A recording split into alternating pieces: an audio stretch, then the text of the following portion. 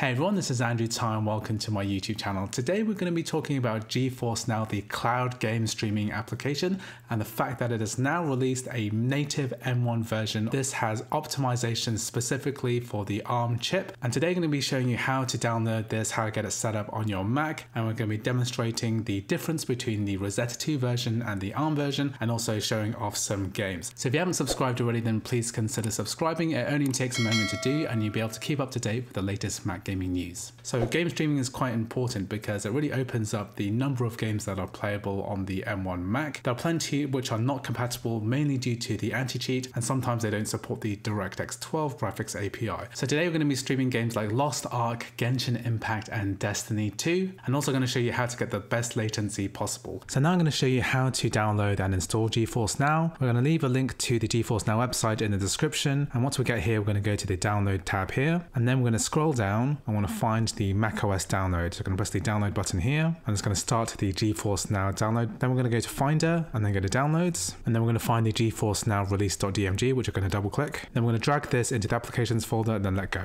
Then we're going to go to the applications folder and then scroll down, and then we're going to find the Nvidia GeForce Now application, and then we're going to go ahead and double click. Here we're going to press the open button to manually open, and now this application has loaded up. So at the time of recording, if we actually look at the GeForce Now application and get info, you'll actually see that this is an Intel application, and when you download it for the first time, it's going to be the Rosetta 2 version. However, if you run the application for a long enough time, then it's eventually going to offer you the updated version. So here I've got the two versions side by side. So this one here is the Rosetta 2 version that's online, which is version 2.0.39.111, and then the updated version is 2.0.40.118, and this is going to be the universal version, which has the optimized native M1 binary. And if you do an update, then we're going to find is that this is going to load much faster. For example, here I'm going to double click, and then it's instantly open. And this is in stark contrast to the original Rosetta 2 version, which can often take over 30 seconds to completely open and get to the main menu.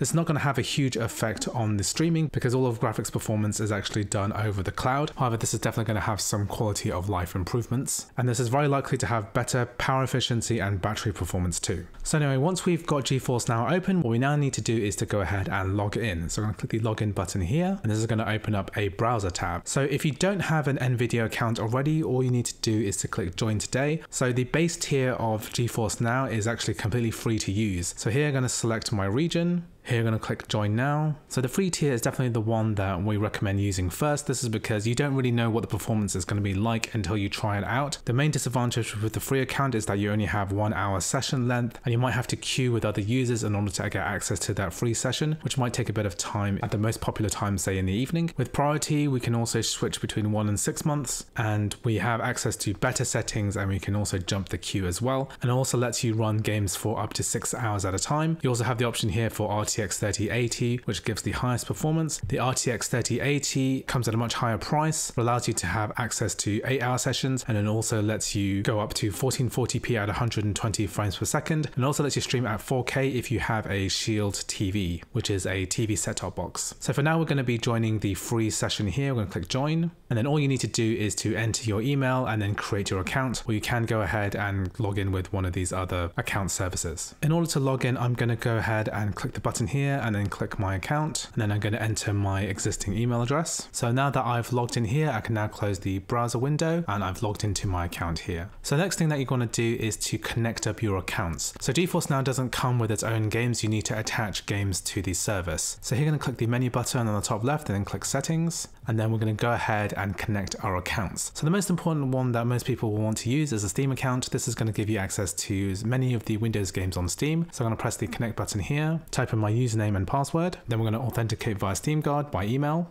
So once we've entered the code, we're going to click proceed to Steam. Not now. And now my Steam account is connected. So I can close this and press close. And if you wanted to, you could go ahead and add your Ubisoft account and also your Epic Games account too. However, I'm going to go back to here and go to games. And then if I scroll down here, basically all of the games listed here are games that I can basically play on GeForce Now. Not every single Steam game is going to be represented. This is due to licensing issues with GeForce Now. However, I'm just going to show you a couple of good games. So the first one I'm going to try is Lost Ark. So I've demonstrated this before using a cloud service called Boosteroid. However, GeForce Now is going to be an alternate way of running this. I've already added Lost Ark to my Steam account, so it's a game that I've played before, so I've not had to do any additional setup. So I'm now able to log into Lost Ark, and this pretty much feels seamless and local. So this is a very good quality streaming service. So I'm just going to demonstrate some gameplay. So in this situation, I do think that Lost Ark is very playable at this frame rate and resolution, especially if you've got a good internet connection. So I'm actually wired in via Ethernet, and we're actually getting a very good level of performance.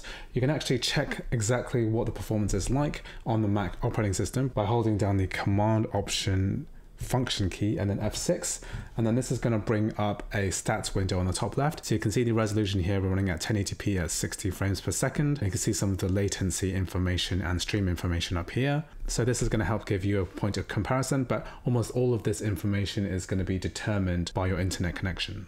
So now I'm going to demonstrate a different game. So what I'm going to do is close the overlay window, and I'm going to hold down Command G, and then it's going to give us our overlay for GeForce Now. What I'm going to do is quit Lost Ark. So next one I'm going to show is the game Genshin Impact. So there are actually multiple ways to play Genshin Impact on the M1 Apple Silicon Mac, and you can check out the side loading tutorial. However, this is an alternate method of doing it without having to mess with any of the M1 Mac settings. So I'm going to press the play button and then continue. So all I need to do is to enter my username and password, do the captcha, then get the verification code in an email. So we're going to agree to all of the service notes here and press accept. Here I'm going to make sure we select the correct region. So I'm in Europe, so I'm going to select this one, press confirm, and now I'm going to press start game and then click to begin. So here I'm in the game now. I'm going to switch to the controller mode, and I've got my Xbox One wireless controller here, which I'm going to use today. So here I'm just going to demonstrate what the latency is like.